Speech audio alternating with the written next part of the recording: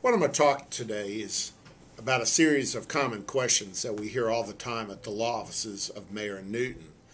I've kind of went around the office this morning and did a poll of my staff, and I've kind of asked everybody what's some of the normal questions you hear about people that are calling our office, want some advice, and generally have some fears or whatever.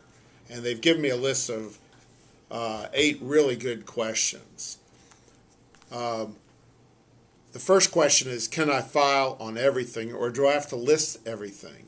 If you do file bankruptcy, you're under oath and you're required to list all of your bills. Whether you pay a bill back or not, that's up to you. And we would be glad to talk about that at your free initial consultation at Mayer and Newton. The next common question we get is, can I keep my house?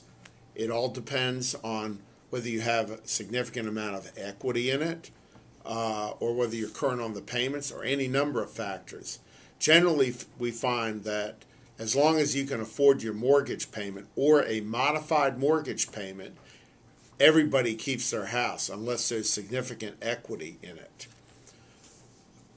Will my bankruptcy get approved?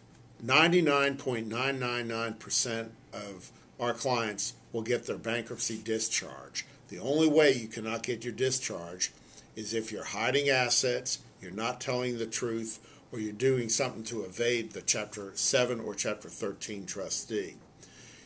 In Chapter 13, you will get it approved generally as long as you're paying in what you can afford, which is called disposable income, and meeting the best interest of creditors test.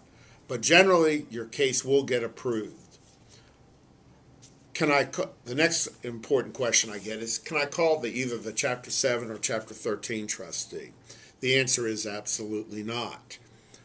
You are represented by our firm, and we will do all the communications to the Chapter 7 or Chapter 13 trustee's office. That is part of what we agree to do as part of our services to you, our client. And we have excellent communication streams with all the Chapter 7 trustees and the Chapter 13 trustees, so we can generally get your question answered quickly and expeditiously.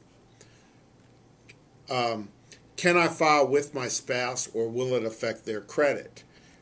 You can, if you are married, you can file with your spouse, or you can choose not to file with your spouse.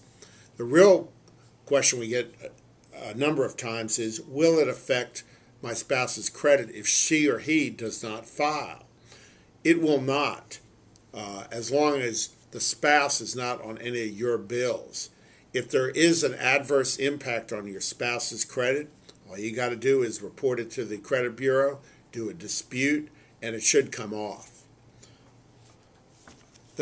Another question we get is, how much debt do I have to have in order to file a Chapter 7 or Chapter 13 bankruptcy? Generally, there is no minimum amount.